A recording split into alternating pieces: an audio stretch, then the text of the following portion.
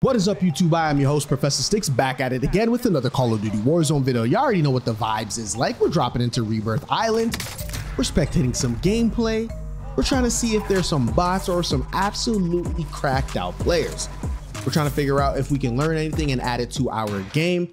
And listen, guys, these guys have landed at Control Center. Now, normally I say that this place is one of my hated spots, but I'm starting to land there more often because I just feel it's actually a good place to work on your game mechanics. Getting into chaotic fights, people are camped up, people are kind of moving around. There's a lot of different layers in Control Center, a lot of different angles to take on fights. And I think it's just a great place for you guys to learn how to take on more gunfights and win more gunfights using movement and making sure that your aim is on point. All right, so it's getting real spicy already, and you want to make sure that you find as much plates as possible, because in this area where there are a lot of different angles, you want to make sure you find a satchel or at least 1 or 2 plates. You don't want to kind of just sit in a corner as my guy is doing right now. You want to make sure you're working with somebody else, maybe working with a duo or all of you guys together, and that's going to be able to make sure that you can get some trades. That's the most important thing.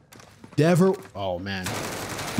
You see what I'm talking about? You don't want to be one by one and you're just getting picked off and then might get team wiped. See, they're running in a duo. You don't ever want to be outnumbered unless you're out here outnumbering mans with your gun skills. You know what I'm saying? 1v4, taking out a whole squad. I highly encourage trying. The clips are insane. You know what I'm saying? Like Control Center, it just gets absolutely insane. There's gunfire everywhere. People are going in. Mans are live ping. Oh, there we go. They're out. That's it. It just gets absolutely insane in Control Center. And that's why sometimes I stay away. If you're not with the right mans, don't go. If you're not with the gunny, don't go. My man has 3 right now. His movement is looking cracked. It's Prince. They've got not enough money for loadout, but I love how they're just right away. They've wiped the team. He's getting, he's actually pushing a whole another team. Let's go. This is what we're looking for. The aggressiveness. This is what we're looking for, baby. He's got 4. Let me see what the rest of the teammates. Blue is literally in the thick of things. Oh my gosh, what's Blue saying? Blue is literally fighting a whole squad by himself. Landing on the roof. That guy chowed. Ooh, it's spicy right now, man. Now, obviously, you want to try and deal with these guys as quick as you can so you can get to your loadout. Let's see what these guys are saying. Oh, his teammates are here. Ooh, good move back. There we go. Good shots. Absolutely insane shots. Look how he's repositioning. Now he can come back with one more. Look at that. Gets out the way. He's out of ammunition. He needs to pick up the KSP. Not one of the greatest options, but is going to go from the bottom. Let's see if we can make some. Oh, no. Oh, man. So close. Ooh. I thought he was about to come through and do something, but he got clipped up. No, don't tell me this team's about to get wiped. They were too aggressive. Oh, there's 1 man left. And he has the least amount of kills out of all of them. That doesn't mean he's like not nice. Ooh! He's back up. Let's go. Got the daddy. Good push.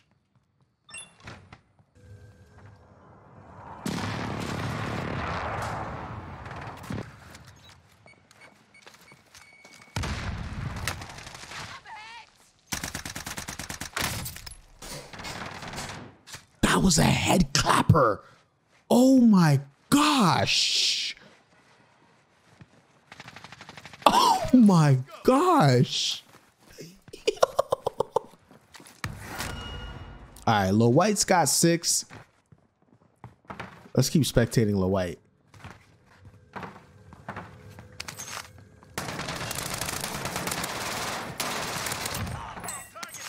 Where'd that guy even come from? You see what I'm talking about? He's not in a rush to res. He's just making sure nobody else is pushing. And then he's got to move away from the corner so that he can res. There we go. That's why I tell you guys, be patient. This is a high level player that we're spectating right now. We are actually going to learn a lot. So the tone's going to be a little bit different. We're going to really pick apart his gameplay and see how he plays the game.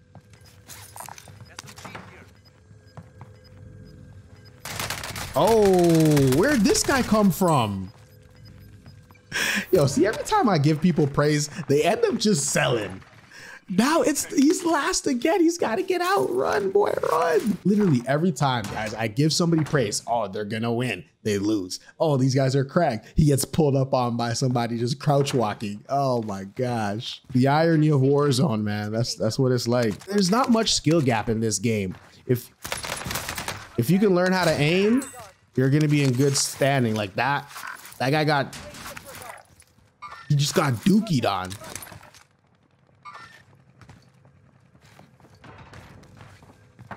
We're gonna spectate LeWhite again because he's just cracked.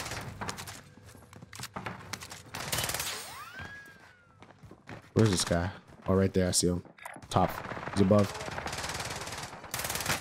Oh man. Okay, these guys have a lot of cracked movement, but their awareness needs to step up a little bit because they're moving really fast, but they're missing a lot of the details. And that can be the detriment of trying to be too cracked. You start doing all this shifty movement and all that stuff, and then you start missing the details. People are literally right there. Oh man. Yeah, played up. He's probably gonna push you though. If I would, ooh. Yeah, don't shoulder peek if you're not ready for that. I would have at least gotten at least 2 to 3 plates while he wasn't pushing. And then why would you shoulder peek if you haven't even gotten your full second plate on yet? That was bad. Oh, we're now spectating a whole new team. Those guys absolutely got wiped. It looks like they were really on a tear right there. And that sometimes is the detriment of playing super aggressive. Because you start playing really aggressive, you're going to put yourselves in bad situations sometimes. And it happens. It's not necessarily a bad thing because guess what? You're going to go for those. I don't know what my man was saying. I don't know what he was saying. But you're going to get into those situations where you're going to make a mistake, and that's okay, but you're going to learn from those mistakes and you're going to get better every time you learn how to take on more gunfights. What's going on here? Why isn't he rezzing? I know he's got no plate, so he's playing it a little safe. Oh, there's a team there. Okay, listen, played up. No, you should have had the guy that just landed res and you played up because you're ready. Oh, man.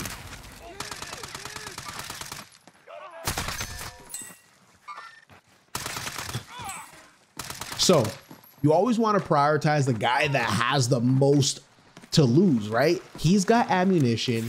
He's got full plates, so he's got a plate up. The guy that's landing in should do the rezzing because he doesn't have guns yet. He doesn't have full plates yet. So it's better for him to do the rezzing and then you be the lookout because you have more of the resources to be able to at least put up a fight. Because while he was rezzing, his teammate was getting plates, his teammate was getting guns, and that was not really the right time for that because there's a team pushing you.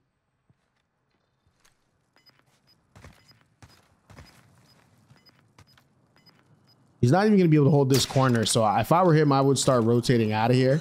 Because now you're just gonna kind of waste plates you don't have. And then look at that. That shot literally gave away your position. It was a waste of a shot.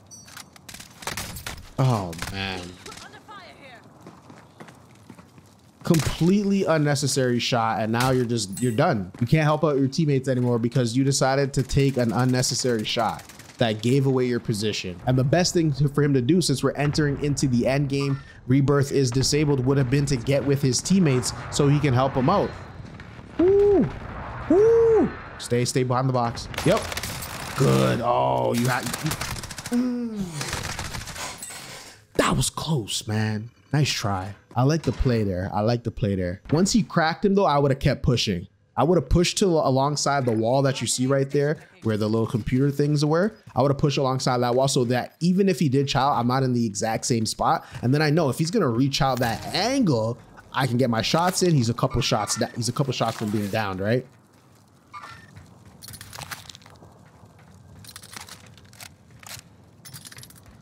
Trying to figure out this guy's gameplay.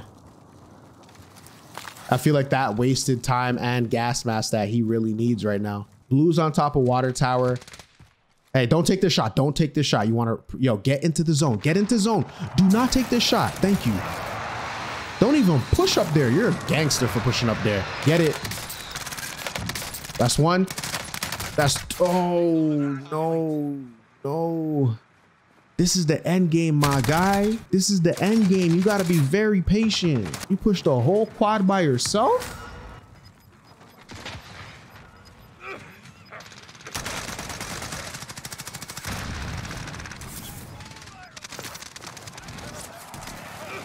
Get him.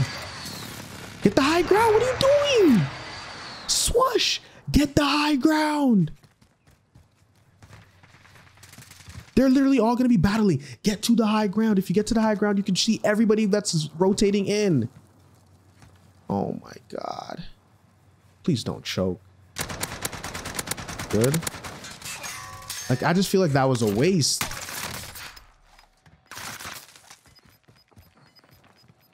Wait not to jump out the, like, imagine if you got on the rooftop here, you would have been blessed.